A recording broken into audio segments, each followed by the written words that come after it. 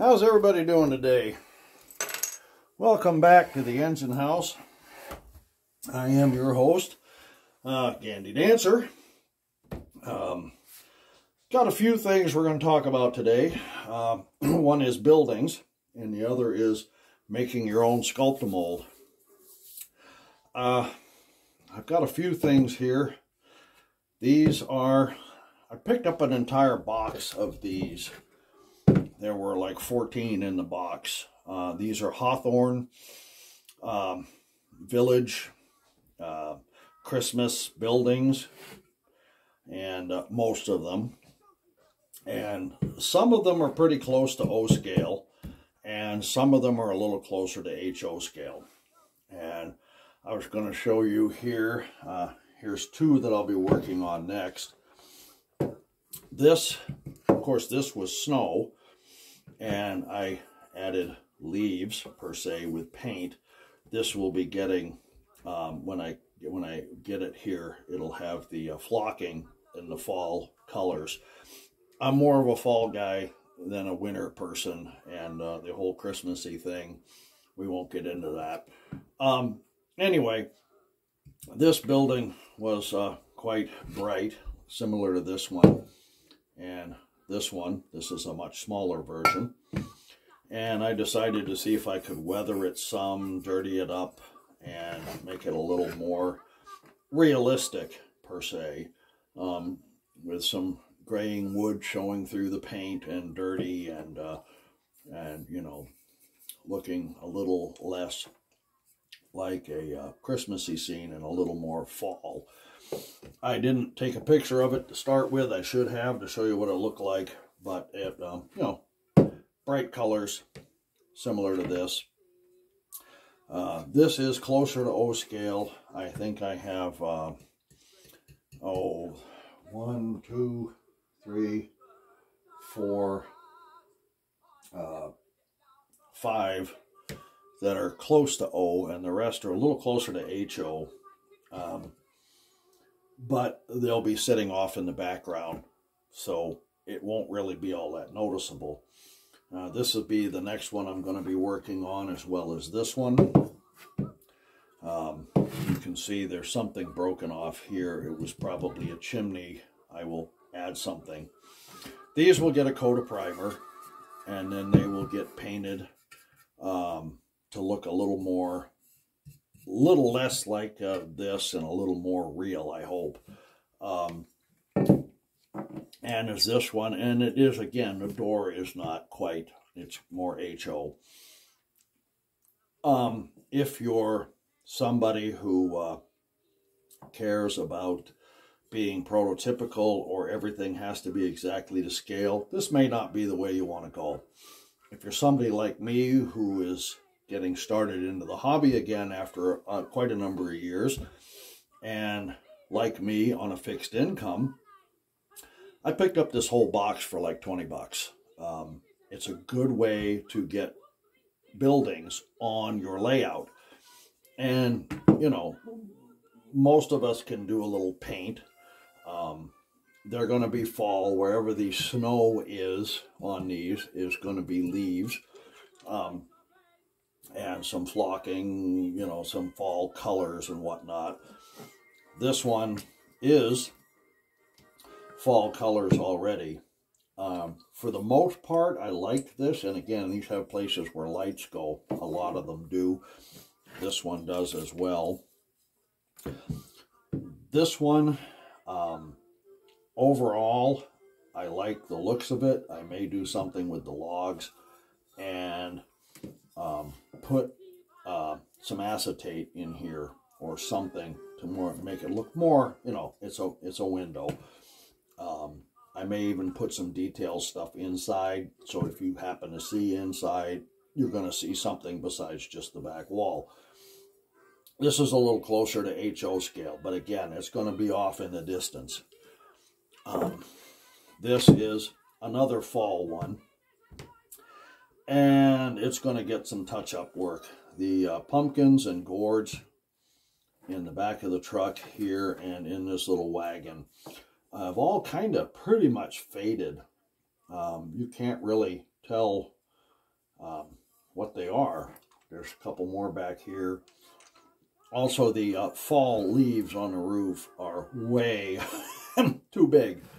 And again, if you're somebody who is into scale stuff, you know, you may not want to go this way. I'm going to cover these up with the same flocking fall mix that I'm going to use on this. This is mostly like this, so that when I put the fall mix on there, you're not just seeing black down below it. You're seeing this to make it, give it some depth. And you know, you can't grind this stuff off short of a diamond wheel. So I don't have any means of getting it off. I'm going to do what I can with it. And again, it's a cheap way to go. It's a cheap way for if you're getting into the hobby and, you know, you're like, oh my God, you look at the prices of some of these buildings and you go, my God, I can't afford this. This is crazy. You're right. It is. It's expensive. It's very expensive. Menards has some buildings that are pre-built, and you can take them similar to this, and you know, you can, what I'm going to do with these, only not, maybe not quite so much, you can put your own touches on them paint wise. You can you know, paint them if you want to. You can add more details if you want to, but again, they're also not cheap. You're looking at, some of them I think start at like $60, the smaller ones, and they go up from there. Woodland Scenics has a few that are pre-built, really nice.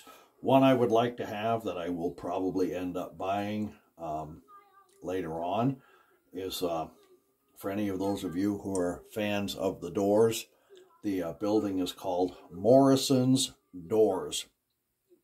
Let that sink in for a minute. Somebody at Woodland Scenics, whoever designed that kit, had a sense of humor. So, just for that name alone, I'd like to have that kit, and I will put my own touches on it if I do buy one. This is a smaller, again, saying this is closer to HO than O, but as a walking path, it's not a bad, if it's in the background somewhere, it would make a good walking path. These will get a coat of gray primer. That's what this got. And they will get painted. And where it's Christmassy, these wreaths will be more fall colors rather than Christmas. And I'm not a Christmas type person. I'm more of a fall, autumn kind of guy. I prefer that over the cold and damp of winter. This one, again, probably won't get much done to it. I may do something with the logs, and of course I'll be putting Woodland Scenics or whatever the fall mix of leaves and foliage on these where it's at, and maybe even in a few other places, we'll see. And this will get some as well. And the HO scale, or the stuff that's not quite the scale, will be in the background. So it doesn't matter.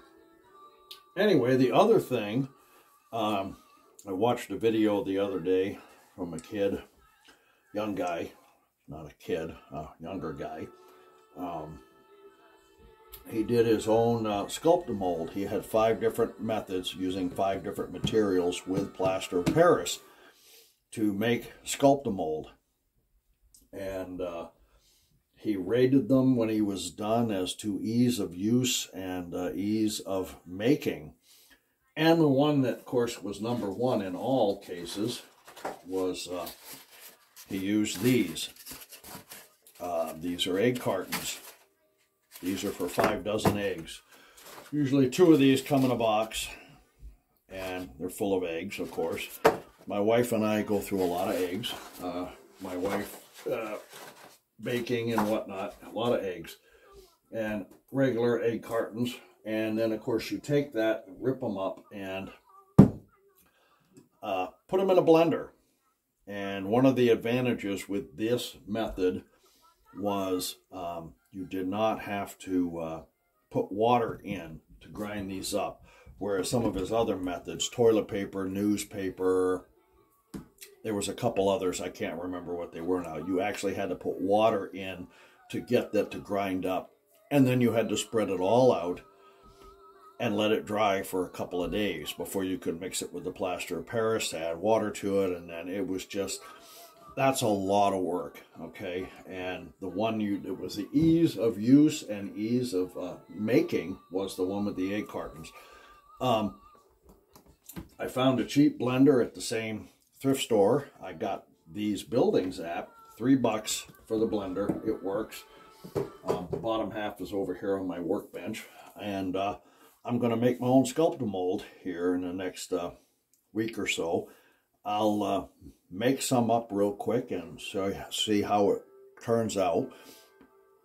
And I'll probably be shooting a video of it. Of course, I'm not going to show you grinding it because it's too damn loud. I'll grind it all up, have the Sculpt-A-Mold ready to mix. And I'll mix some, and we'll put it on the layout and see how it is, how it turns out.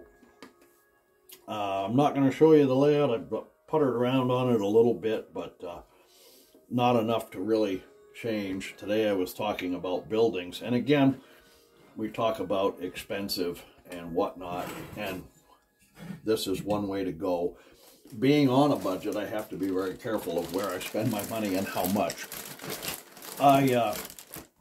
One of the videos I showed you, my HO version of Gruesome Cannery, which was a kit bash that I'd done that I was going to have on my HO layout when I originally was going to do HO.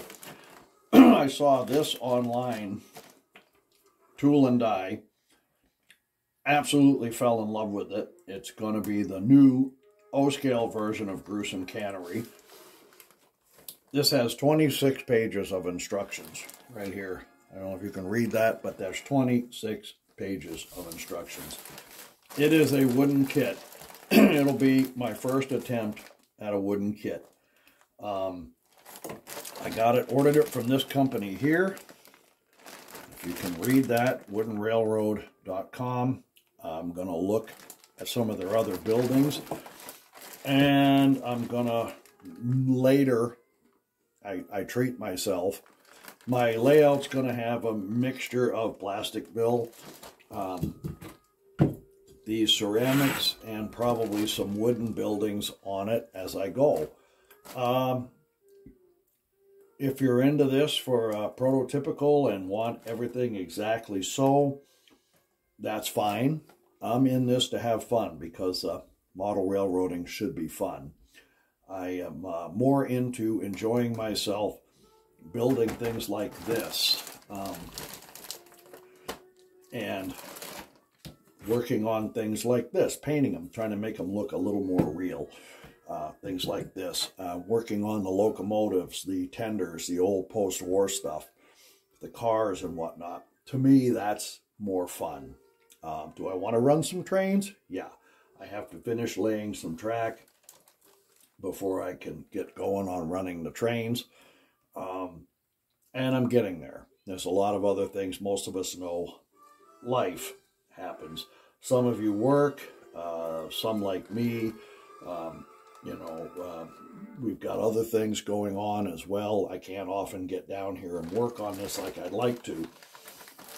One of the things I'm going to be getting before I even start on this, and I mentioned this, excuse me, Jason Jensen Trains, I've mentioned him in a couple of past videos, has used stains from besttrains.com. His favorite seems to be murky brown. Every time I watch one of his videos, it seems to be that's his go-to stain. And again, they are not cheap.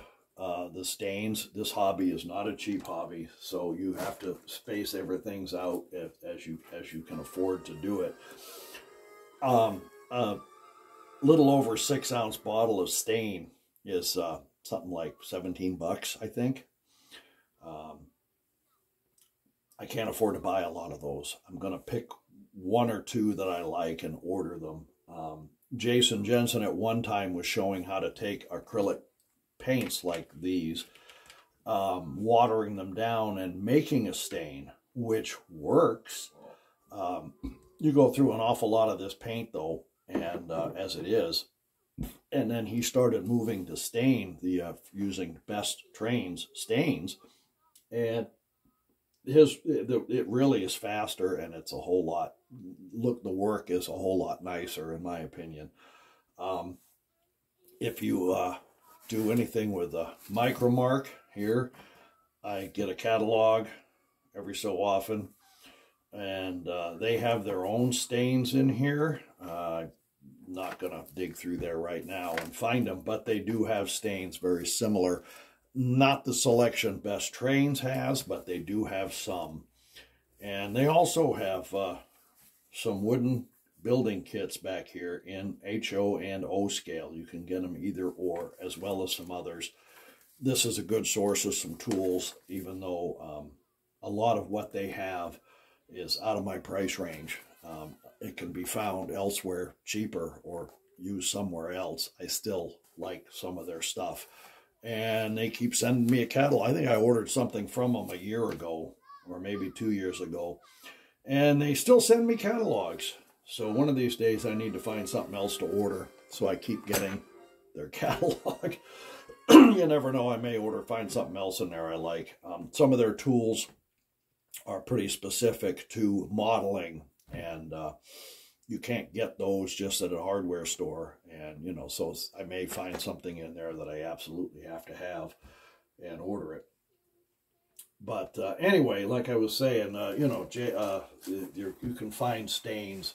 And if any of you have seen Jason Jensen's videos, he uses a lot of stain on these these building kits, and they turn out really nice. So this isn't gonna get built anytime soon. It's gonna be a while till I can get the stain I want, or the stains, plural. The other thing I'm gonna do is these windows and doors and door frames, I'm gonna put them on our copy machine and make a paper copy, exact sizes, because again, this is an expensive hobby. A lot of you have probably looked and seen what packages of things like pre-made windows and doors cost. For O scale, again, they're not cheap. You get a lot in a package, but they're still not that cheap. If I can make my own with balsa wood or another similar wood, I will have at least a copy here to go by, so for scale to go by. And again, some things will be to scale, only because, you know, I won't be so far out. But I'm not a real stickler on, you know, I'm not a rivet counter. I would rather have fun with it, because the hobby is supposed to be fun. But there are some things I will do just because, you know, I like the way it turns out better.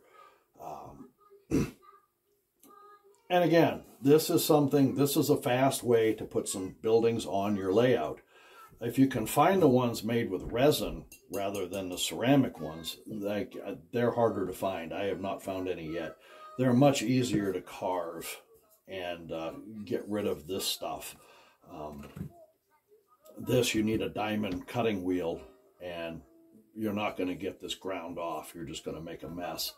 So I'm painting them up. These are going to get, like I said, these are going to get painted a primer gray. And then from there, I will paint the colors I want. And then, of course, this wreath thing here that's Christmassy will get fall colors instead. And when I get the stuff I'm going to put over this, the flocking they call it, this will get the flocking as well as the others. I have some other buildings. Of course, most of them are wintry scenes. I think these two here are the only two that are fall. So the rest are winter. So I'm going to be doing what I can to make them look more fall. And it's a fast way to get buildings on your layout. And if you know how to paint and have some, you know, most of us who do this hobby can paint. We can make them look any way we want. The trick is, or the key is to have fun. You know, it's supposed to be the hobby. Anytime you work on a hobby, whether it's, you know, modeling or even video games, if that's your hobby, is to play video games. If you're constantly frustrated, it's not fun, and you're going to give up on it sooner. It should be fun, regardless of what you're doing. If it's a hobby you're doing to enjoy and to relax, it should be fun. I cannot stress that enough. And for those of you who watched my last video, the stress is what triggers the PTSD. And I had a couple weeks prior that were really extremely stressful, and it just kind of sent me in a downward spiral.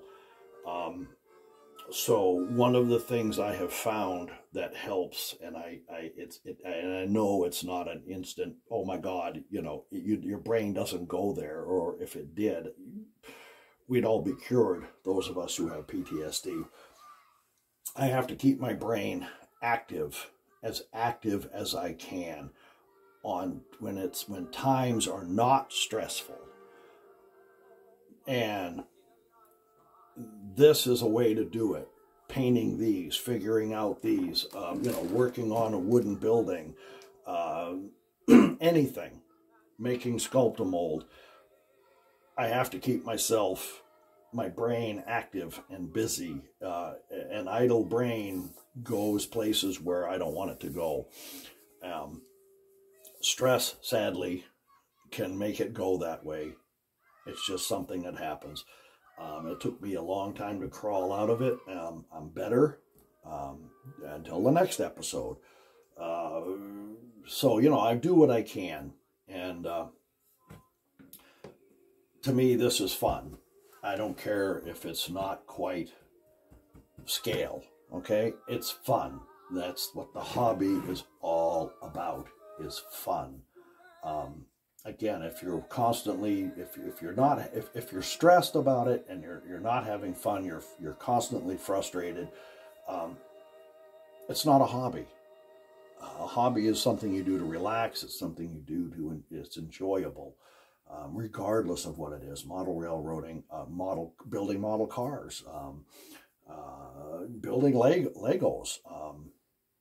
You know, I see people build, there's a guy with an O-scale layout that's got Legos on his layout. That's his thing. I mean, you know, it makes him happy. Anything you do, it's fun. It's meant to be. But this is a cheap way to get some buildings on your layout in a hurry, is what I'm trying to say anyway. I'm probably babbling on. This is what happens sometimes when you come out of one of these. But look into something like this if you're interested in putting some buildings on your layout. If you're just getting into the hobby, you're on a fixed income, and you know, or you just can't really justify the cost of some of these wooden buildings all the time. I mean, you could spend a lot of money. Even some of the HO stuff isn't cheap out there. Look at these. Try your hand at it. Like I said, I wish I had taken a picture of this before I painted it, but I wanted to see if I could do something with it. I'm happy with the way it turned out, so that's why I'm going to go ahead and tackle some of the others here and figure out how to paint them up. And that's the other thing. If you're happy with it, that's the only thing that matters. It doesn't matter what somebody else thinks. Doesn't matter what I think. Doesn't matter what another model railroader thinks. If it makes you happy, that's all that matters. It's your world. Enjoy it. Have fun. You know, that's the main thing. But this is a fast and easy way to put some buildings on your layout that's going to be cheap. Like I said, I think I paid 20 bucks for the whole box, and there's like 14 of them in there.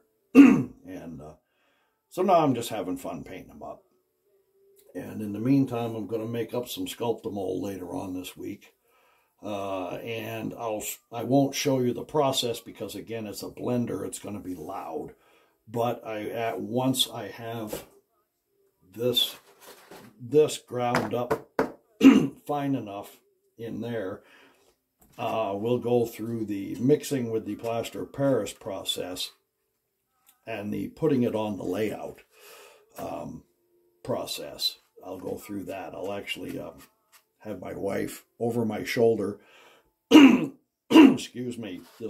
We've had some rain and this damp weather. My throat. I'll have my wife over my shoulder shooting as I put this stuff down on the layout, where it's going to be on the mountains or in the riverbed. Wherever I'm going to be using spray paint, I'm going to be putting Sculptamold between the foam and the paint. Most of you know that using spray paint on foam is not a good idea. The foam does not fare well. So anywhere where there's going to have to be spray paint used, there will be Sculptamold, and also to sculpt some of the mountain and the foothills, just to give it a little more texture rather than just looking at foam. There's a lot of stuff going to happen, but it takes time. Even though I'm retired, I'm still pretty busy. I've been helping my wife. She's currently in the garage right now working on an antique wooden school desk, the kind with an inkwell. Some of us that are of that generation remember those in school. The lid lifts up. They've got metal legs. It's the solid wood. We found it in town at a sale. Got it for like 10 bucks, and the wife wanted something in her craft room she could pound on for doing some beadwork, one of her other hobbies that she enjoys. And we got it home, and she suddenly decided she wanted to restain it. So we've been out in the garage stripping the old stain off the wood and patching old holes with wood filler. And I spent a couple of days taking the rust and the paint off of one of the legs. I'm still working. The other leg is sitting out there right now with a bunch of paint stripper on it. And I'm going to try to get the rest of the old paint and the rust off and then repaint it. So, you know, I'm doing that as well as this, and there's other things going on. So it's not something that, you know, I would love to do nothing more than to be down here in this train room every day. And I know a lot of us that are in this hobby think the same way, but some of us work. Some of us have other things that are going on, family obligations. Speaking of which, my son and his wife and family just moved up. She's a traveling CNA, and they were in Indiana, and they just moved near. They're in the southern end of the state. I'll have my grandson here. My grandson really wants to get into model railroading. As a matter of fact, we just ordered him, his dad, my son, and I just ordered him a couple of old post-war diesel electrics and some rolling stock to start his own. They'll be here.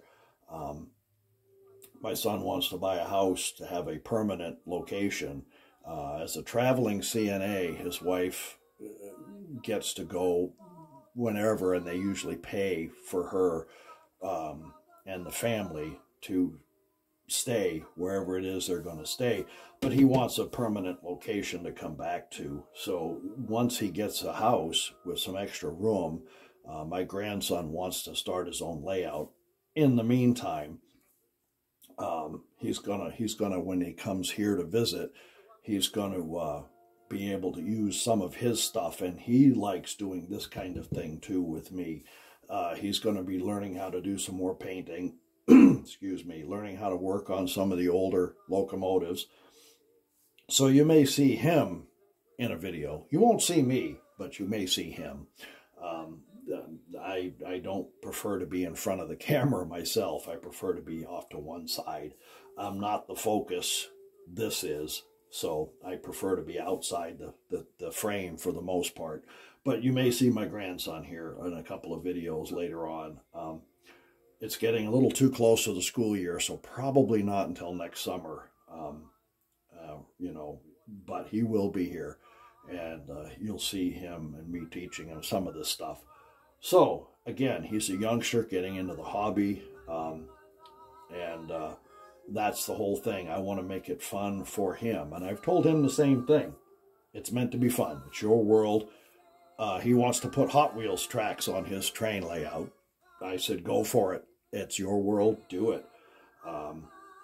Now, that may change. He's a young teen. So it may change 6 times between now and when he actually gets a layout set up. But I'm not going to discourage him from having fun, because that's, again, what this hobby is all about. Fun. And I will try to find some of these for his layout when we get to that point. So anyway, I've rambled on long enough. My last video, even to me, was a little depressing. So I was trying to make this one a little more lighthearted. But the last video, I thought that message needed to get out. So that's why I shot that one. I don't normally want to do things like that, but being a veteran, it was important to me. So I hope most of you will understand. I will let you all go now. I hope you enjoyed this, and stick around, because as soon as I get these primed and the primer dries, I will be sitting here painting on these, and you'll see me going through the process. Like I said, I did this one without taking a picture first. I wanted to see if I could do something with it, and I did. So now these two are next. Anyway, that's all for now. Have a great day. Bye for now.